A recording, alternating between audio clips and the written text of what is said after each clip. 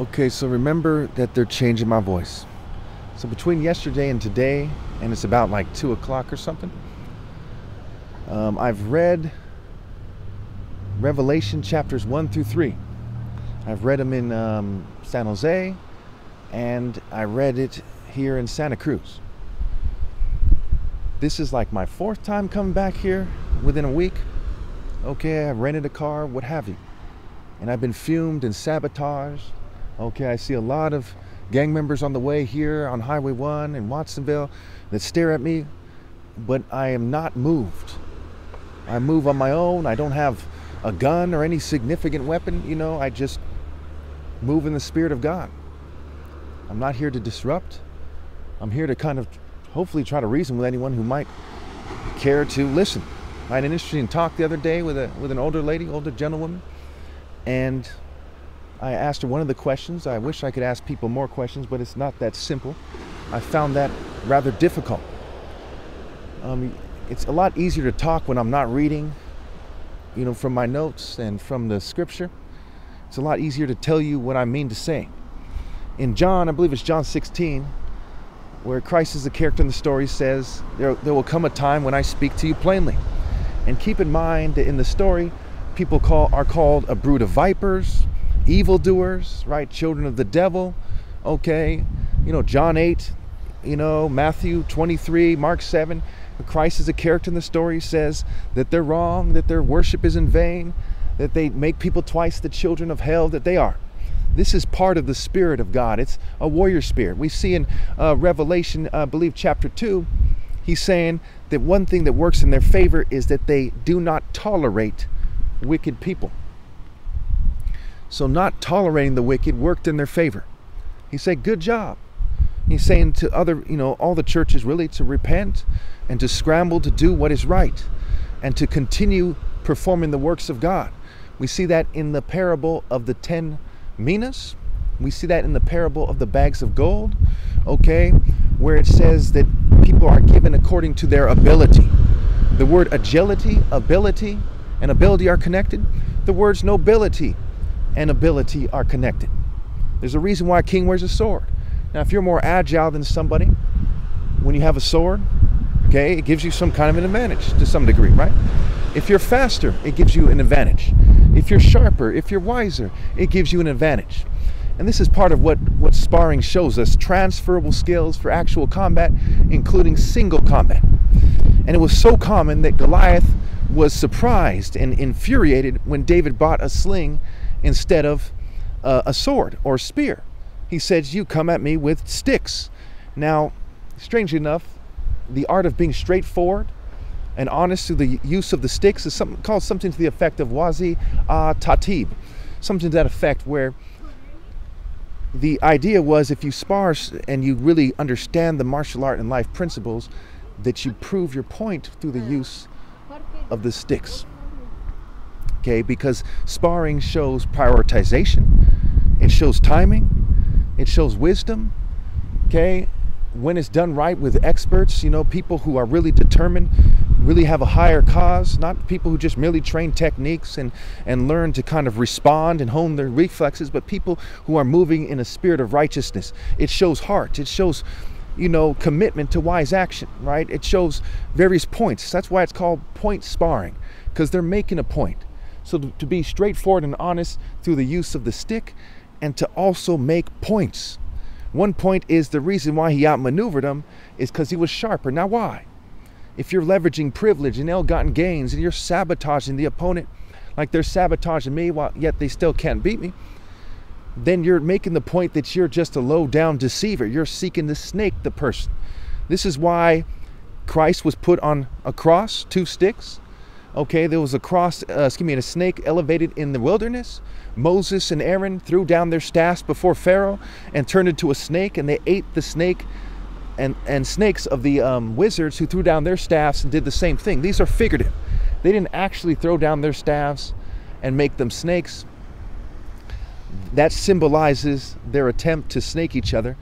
And I think that a good interpretation of it is you have non-poisonous snakes and you have poisonous snakes. So it symbolizes the the benevolent snake triumphing over the poisonous snake. Now, me personally, I don't like snakes in general. Okay, they're creepy. I don't like them. My spirit animals, if you will, are more the falcon, the hare, the lion, and the leopard. And not because, you know, of some kind of erotic desire when it comes to the hare, but the word hare is like the word air for a reason. That agility is impressive. The way it goes side to side and it eludes a lot of the predators is very impressive. And so I have a lot of respect for the hare, and there's a lot of lessons that can be learned. I like the waves crashing on the beach. I have a lot of respect for a lot of animals like the seagulls. Okay, I like deer myself, impalas as well. So it's not as simple as leopards hunt impalas and somehow I'm at odds with them. No. Okay, whatever the righteous man thinks about anything is what I think about it. That's what I've strived to think about. That's where I truly believe. Okay, who I am is someone who is morally precise, someone who develops to be morally precise. If a bird had its wings clipped by an oppressor while it was growing up, okay, do you blame the bird or the oppressor? That's the difference between me and other people, is I'm the essence of moral precision because I was born to be the top martial artist ever. So I'm born blameless. There's nothing that I can do that could be something you could blame me for, because my overwhelmingly natural state is to be morally precise. And there's a bunch of deceivers trying to confuse this. Even right now, there's a little bit of fumes in the air, what have you. And since there's a lot of wind at Westcliff, you know, it kind of dissipates a little bit. So I'm trying to, you know, benefit from the wind, you know, the breeze, which takes away some of the chemicals in the air, which they're using to try to confound my speech. So when the righteous person is determined to do what is right, who would stop him? You know, why is the state trying to stop me? And I'm not here to just spend all my time, you know, arguing with the state and their workers or something. You know, all nations are wrong. I can't think of any nation in history that has proven definitively that it was right, except for the Igbo nation a long time ago, and that's been over with for quite some time. Now everybody has accepted the broad path to destruction, and it doesn't allow for wise thought, for righteousness and justice, for a truly noble path, a path where he says no to Baal, saying no to wickedness, rejecting sin for moral precision, and having the heart to proceed. Heart, he-art, martial art. Martial is marital scrambled, and Christ is the bridegroom. And why won't they tell the truth about this? Because they reject the true warrior path of God for mere conformity, for mere indecency. So as I proceed to face adversity, very proud that God has set me apart, very proud of God Almighty, very proud of my allegiance to God Almighty, boasting in my loyalty, boasting that I know God and He has perfected me through adversity, through technology in 2024. Now, God is not going to be with people after my flesh dies, because there's no moral path. If you're here just to serve yourself, why should God assist you? He doesn't work that way. Okay, the government tries to tell me how things work and how they don't work, but they're not the ones who determine how things work. God is the one who determines how things work. God is greater than I am. I am God's son. I'm the right hand of God. I perform for God, and not performing in terms of mere acting, but I actually do the actions of God, the works of God. I'm morally convicted. I have the moral fortitude, the moral will, the moral clarity to insist that people do the works of God and to put my life on the line every moment of every day. Okay, there's been times when they've caused me extreme cognitive damage. There's been times when I've been on the ground holding my stomach, but I tell you, no matter how much pain you've been through, I've been in a car accident going 100 miles an hour where someone else was driving. Okay, eventually what happened was, well, it was initially going 100 miles an hour, then it turned the other way on the freeway and it slowed it down and it did a bunch of flips in the air and on the ground. And maybe the government did that with technology. That's my theory. I'm pretty sure they did. But, you know, I felt a lot of pain. Caused me a lot of back pain that I still have to this day. Okay? And no pain is so bad that you should forfeit your soul for. I mean, that's crazy. Do not fear feeling pain. Okay? You get used to pain. It's like working out in the gym. You get used to it. If women can give birth to children, why won't people stand firm for God? Because that's what is the right thing to do. As you can see, that there's females that drive by, they walk by, and they seem very attractive, right? All of them would probably reject me because my belief system is moral precision. Because the government has put chemicals on my lips to make them look red, and even though it's very common for people to wear lipstick, who are guys, I don't appreciate the way they've changed the way I've looked. They changed my shape and my face with years of fumes and poisons, try to make it so I resemble the elite. I don't want to resemble the elite. The Son is the image of God. And for those who can't see the Spirit of God in me very well, one of the few chances they have is to see me in my natural flesh-based form. So how much of an injustice was it when the churches refused to rally to me and put a lamp on its stand so that other people can see the proof of God? The miracle, my God cell, my Ra cell. Ra in Hebrew means evil, but Ra in Egyptian mythology means God. And before Abraham, I am.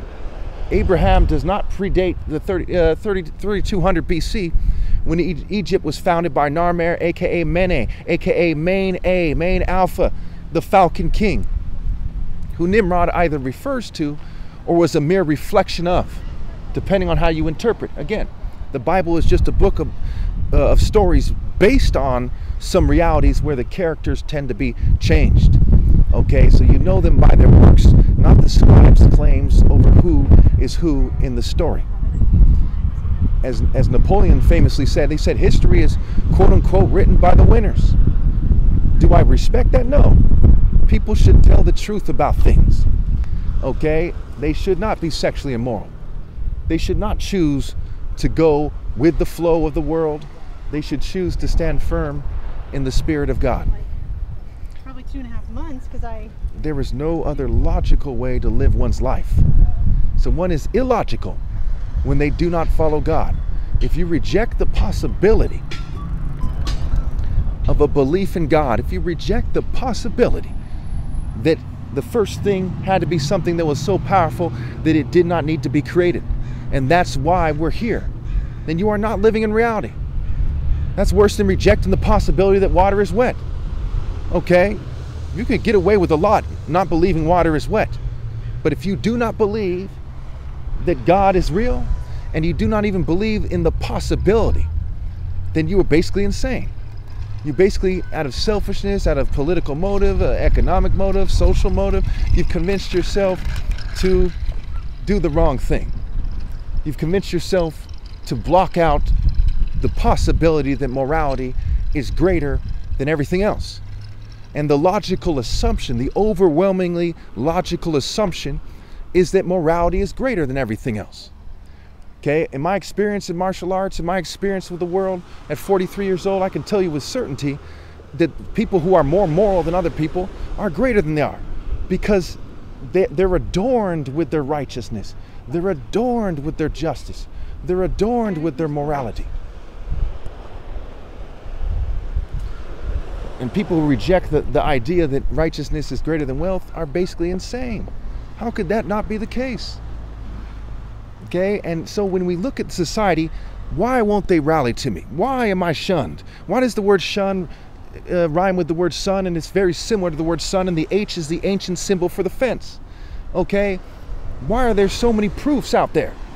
The word prepare is pre-rape scrambled. The word compare is mock rape scrambled. Why were there the black faces? Why were the Klan mocking people? Why were so many groups, so many fraternities hazing, right? Mystery, mist, Babylon mystery and hazing. Why was this occurring?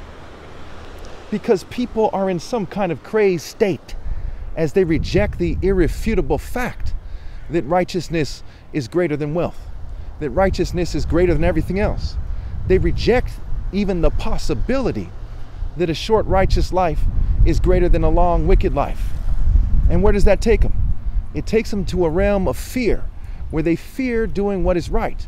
And again, Ra in Hebrew means evil, and the word fear is a play on words for fi-ra. So they want you to accept being evil. In fact, the word free is a play on words for fi-ar, who, when people identify as something, okay, they want them to give up their natural identity and to take on a despicable state-sponsored identity. They talk about destroying your ego. Well, your ego is your sense of self. Okay? It's one thing to have an inflated ego. Again, it's one thing to have an inflated ego. It's another thing to have a sense of self. That's who you are. When God said to Moses, he said, go tell the Jews, I am who I am. I am that I am. I am what I will be are other interpretations. So I am who I always was. Before Abraham, I am. Before this planet existed, I am. God had an idea for me and a plan for my life before the earth, all those billions of years ago, even existed. I am the one God set apart as the top martial artist ever possible on a planet that has been here for 4 billion years, which will no longer have a logical, righteous path after my flesh dies due to tech, cheating, breeding, and generational ill-gotten gains. Even the word tech, T-E-C-H, is the word cheat. Okay, scramble without the A, without the alpha. That's not a coincidence.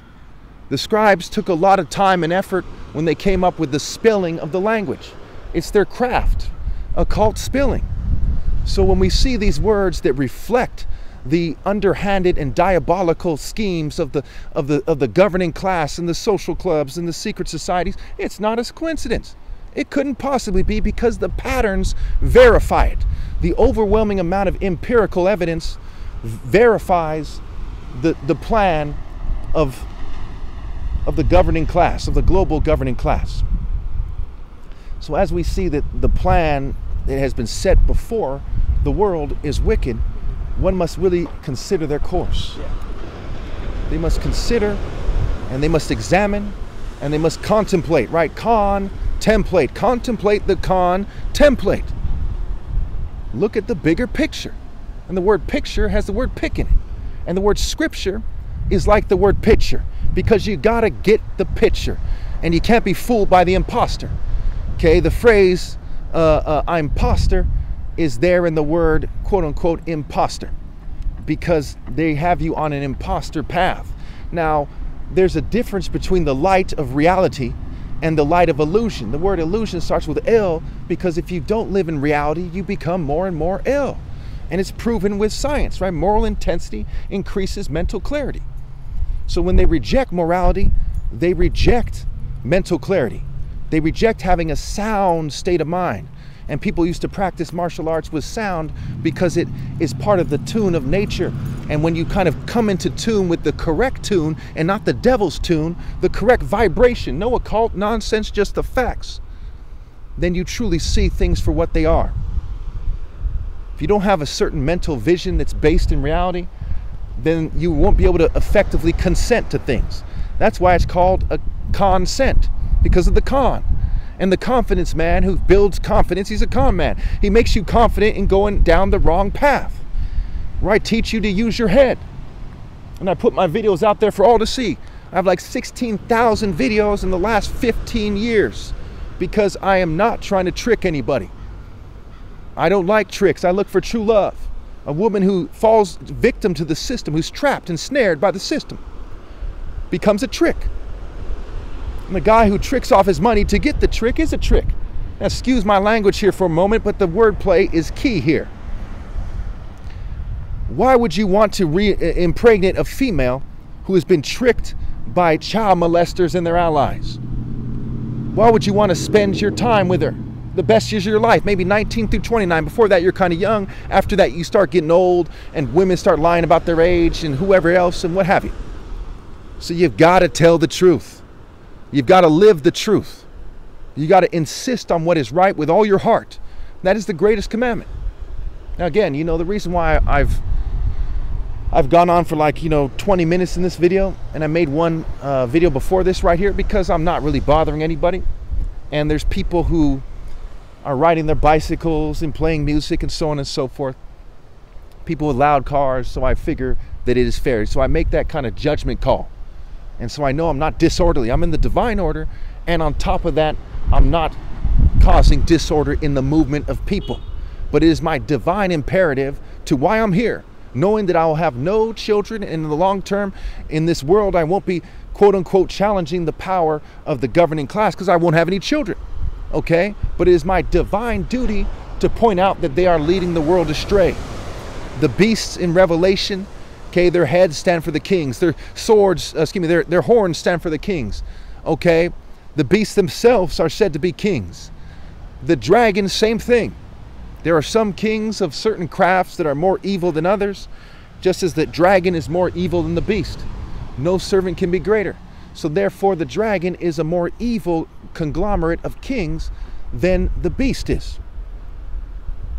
So as we search with all of our hearts for the deep truths, the profound, proof of, the Lord is a warrior, the Lord is his name. Okay, the heart of a warrior, the heart of hearts, a lion heart. A lion is not a sheep. The Spirit of God is a spirit of power, not complacency, not complicity, not complicity, not going with the crowd. It's carrying your cross to attain the crown of victory. You see, they put the word crow in the word crown, but the reality of the situation is a true crown is a falcon crown, is a lion crown, a leopard crown, and not the leopard in Revelation, but the leopard teaching the lessons of martial art principles, which are the life principles refined. There were no scientists with fancy labs that made it so that humans evolved into human beings. Humans evolved because of the martial arts spirit of God through the African martial art line. What is more miraculous than that? Before Abraham was Ham, and I'm not racist, my kingdom is not of this world, not a racist bone in my body. I judge people by the content of their character. I judge them by their heart. As the Bible says, the Lord weighs the heart. The Lord weighs the motives. The Lord weighs the actions, the deeds. People are judged by their hearts, by their motives, by their deeds. And the sum total of their life reflects that. As water reflects the face, life reflects the heart. One's life reflects the heart. And the way, the truth, and the life is a righteous and just life. Why be alive if you're not going to be righteous and just? Because if you're not going to be righteous and just, you're the walking dead. Walk with God like the Skywalker, and don't walk with the dead like the devil and Malbosia and Asmodeus and all these lowly worms that people worship these days. Dagon and Chemosh, utter dogs I have trampled and conquered with my top martial arts challenge. In fact, I call to the followers of Baal, okay, if you have a viable counter argument for the fact that I am God's son and you are merely false idol following idolaters, present it. Or I will consider that you have, I will consider it, I will come to the conclusion that you have conceded my point.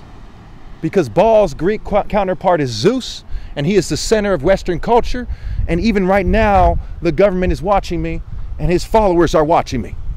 When you have no viable counter-argument, you have conceded. If David did not accept Goliath's challenge, he would have conceded. But in our story of life, while there still is life in the human race, before they are turned into chaos and desolation, before they are dust made sulfur, a burning lake of sulfur, before their very souls are set on fire with no way back, with no water to quench it, before their peace and well-being is permanently lost, as they are hooked to the machine of the government instead of focusing on reality and moral precision, which is the true compass and guide for reality. Without moral precision, there is no reality. There's just being hooked to a machine and technology and being a scatterbrained fool, an unfocused fool, a senseless, reckless, ditzy, okay, an inconsiderate and shallow and selfish and self-centered fool. It is not cool to be a fool. So as I proceed with my heart intact, with my motives intact, with the armor of God, the helm of salvation, the breastplate of righteousness, with a sash of gold around my heart, around my chest, faithfulness, righteousness, with the buckler of truth, the shield of faith, the sword of Scripture, and the potent, sharp, double-edged sword of the martial arts Spirit of God. I am not moved in the slightest. Who can say it's corny? Can these things being said by the top martial artists be corny? No. They are true. They are potent. They are intense. Can focused moral intensity in its pure form, no propaganda, no theater arts ever be corny? No. So at the end of the day, we see that the world has conceded my point by its refusal to present a viable counter-argument. I'm not traveling anymore. I'm done with traveling. So without a viable counter-argument, I am able. I am able. My argument sticks out. It's set apart as I am. I'm in the true spirit of God. Thank God Almighty. I did not create it myself. God made me. My parents and my flesh-based ancestors, if you will, aren't responsible for bringing me forth. They couldn't do that. God Almighty has gave me life. And unlike the masses, I respect God enough to obey God with all my heart. The word obey is a play on words for obi. King, heart, hut, essence, center, temple, core is what obi means. Kuro, obi means black belt in Chinese and Japanese and the Asian martial arts. Okay, remember that they're changing my voice. So I made a minor mistake at the end. I'll probably just cut it off. Even in jiu-jitsu, which is a Brazilian martial art of grappling that comes from Japan and ultimately was inspired by the African martial arts of old, like Nuba wrestling, what have you, which also predates Greco-Roman wrestling. Okay, they wear a black belt. And again, the belt symbolizes allegiance to the king. They just aren't aligned to the king. They just are in rebellion against me. Because what is a martial artist, right? Even in Western culture, Mars was their god of war. There's Mars and Ares in Greco-Roman culture, okay? But what is true warfare? When true warfare goes beyond the deity you worship, okay, that is the essence of martial arts, not mere white supremacy in the Greco-Roman frat system and what have you. Pagan mythology, what have you. So the belt is actually symbolizing allegiance to me, except for they are disloyal. And there's more than one reason that their belt is therefore black. Because their hearts are black as they are in rebellion. Because they've accepted the way of darkness and utter night and disorder and chaos. As the Bible says, figuratively speaking, they've accepted death, mourning, famine, and widowhood. Okay, so this making it harder for me to speak here.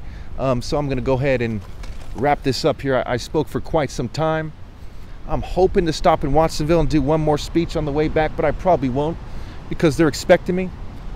So just like Christ is a character in the story, I have to kind of choose which towns and cities I go to.